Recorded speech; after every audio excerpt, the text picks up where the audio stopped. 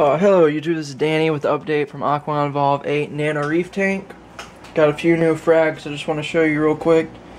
The tank is doing great. I did take out the MP10 and put a Coraline Nano in here. And just show you the new frags real quick. You got some Green Pay Packer Zoes right there.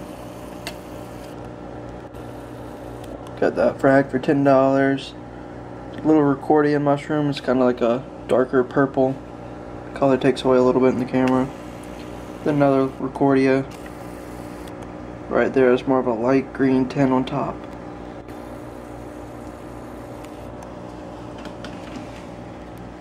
And there's the tank right there. No big changes in here.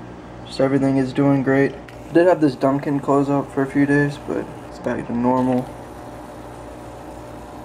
Thanks for watching, YouTube. Bye.